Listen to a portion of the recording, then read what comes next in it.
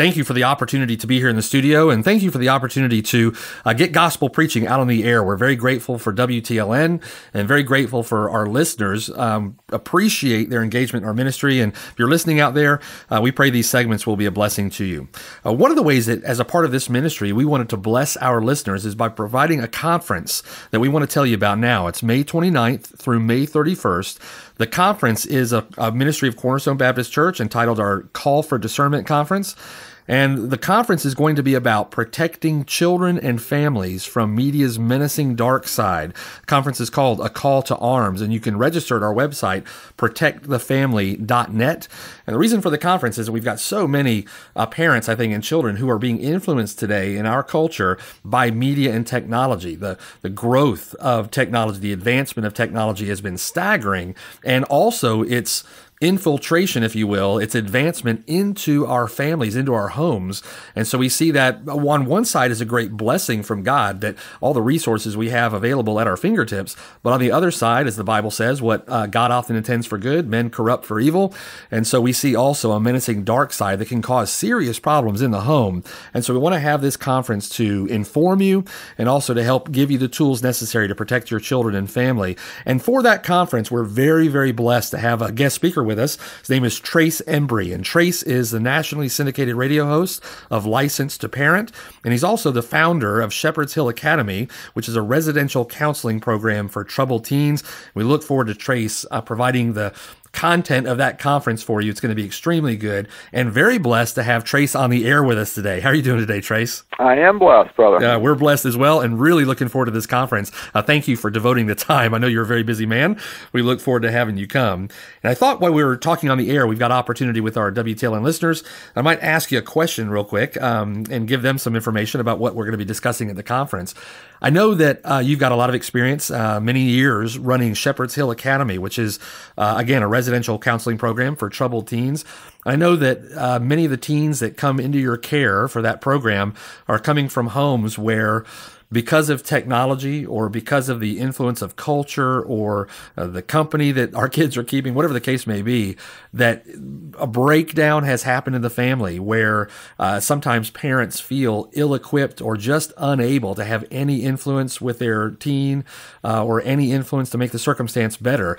Tell me about the program that you run there and maybe some experience that you've had with teens that have come into the program and the success that you've had for helping that family get back to a healthy family environment. Sure. Shepherd's Hill Academy is a Christ-centered, biblically based, probably a politically incorrect residential program, yes. A therapeutic program for troubled teens. And we have kids from all over the country and around the world.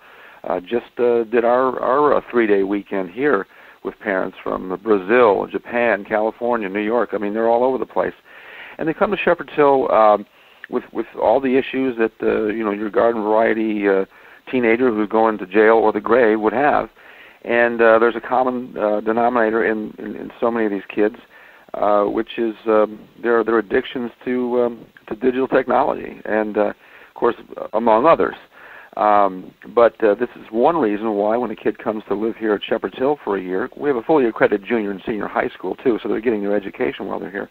But they're living in the woods with no running water or electricity for a year. Wow.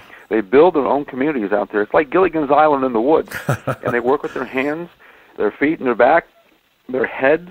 They're getting their critical, constructive, and creative thinking capacities rebuilt so that they can then receive the deeper things of life, the issues of origin, meaning, morality, destiny, questions that we all have to answer.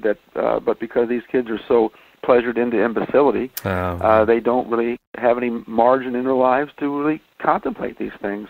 And, of course, parents are just as busy, really more in the professional vein rather than the entertainment part of things. But the bottom line is, we only have 18 years to raise our kids and train them in the way they should go. But, those things, like James said, it's like a mist. Our lives are like a mist. 18 years is maybe 1/4, 1/5 of our life. And that goes by very, very fast, and we have to ask ourselves, as we talked about before, if we don't train our kids, then somebody else will. And who is that someone going to be? And that's what we need to determine. Yeah, thank you, brother. Yeah, I know. Any of our listeners out there would also agree that you just blink your eyes and 18 years is gone, and that time with our kids is so precious. But one of the things that impressed me about Shepherd's Hill Academy is just the stark contrast between the living conditions there at Shepherd's Hill without any technology, and often the living conditions that take place in our home where we're technology inundated or technology saturated. What advice might you give to a parent living in a home like that, where maybe they go out to dinner and everyone's on their phone, or they're in the home and everyone's in their own room on their own computer. The family is just disjointed. What general advice might you give to a parent who's in a home like that is concerned and wants to go in a different direction? Well, they're going to have to decide. They have to be intentional about this. They have to come to grips with the fact that it is the problem that it is, and you really do need to get an outside, objective opinion from some people to take an assessment of their family, because I think sometimes we're so in the forest we don't see the trees. But you have to say, hey, listen, at dinner time, we're gonna eat together, and we're gonna put these things away. We're gonna shut them off. There'll be a curfew at night when these things will be checked in at a particular location, so we're not taking them to bed with us and texting our friends at 2 in the morning and allowing Larry Flint and Hugh Hefner to come into the privacy of our kids' own bedrooms. Yes. It's ridiculous. We haven't thought through a lot of these things, the implications.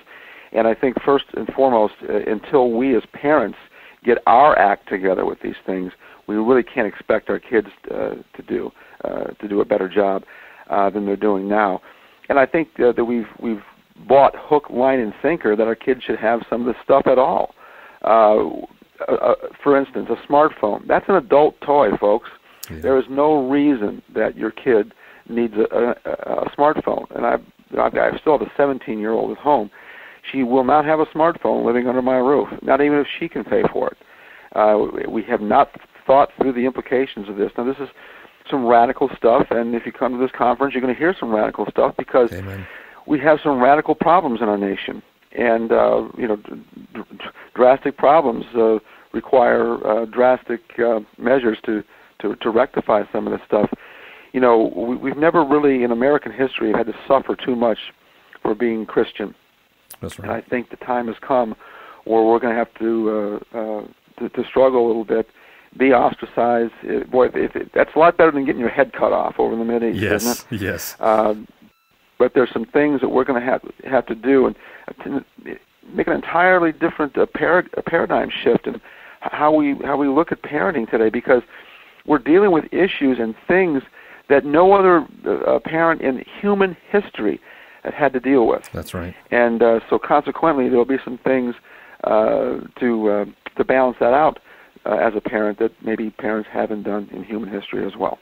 Yeah, fantastic. And Trace, thank you so much for your time, and we're really looking forward to your expertise at the conference. And so we want to, again, encourage our listeners, please sign up for Call to Arms, Protecting Your Children and Family from Media's Menacing Dark Side, our 2015 Call for Discernment Conference at protectthefamily.net, protectthefamily.net.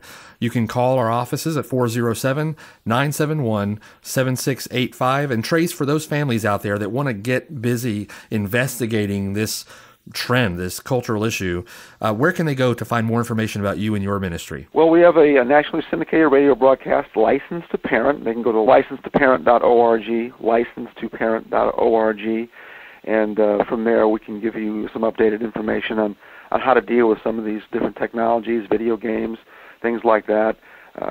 Hear what the American Academy of Pediatrics is saying about television and the time spent on these things, what it's doing to brain chemistry.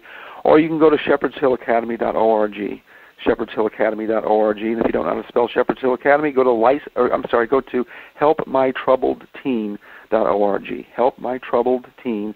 It'll get you to the same place. Well, thank you, Trace, and thank you to those of you who are listening. We pray that you'd register for the conference at protectthefamily.net. Feel free to call us for more information at 407-971-7685, and we look forward to seeing you May 29th through the 31st at our 2015 Call for Discernment Conference, A Call to Arms. God bless you.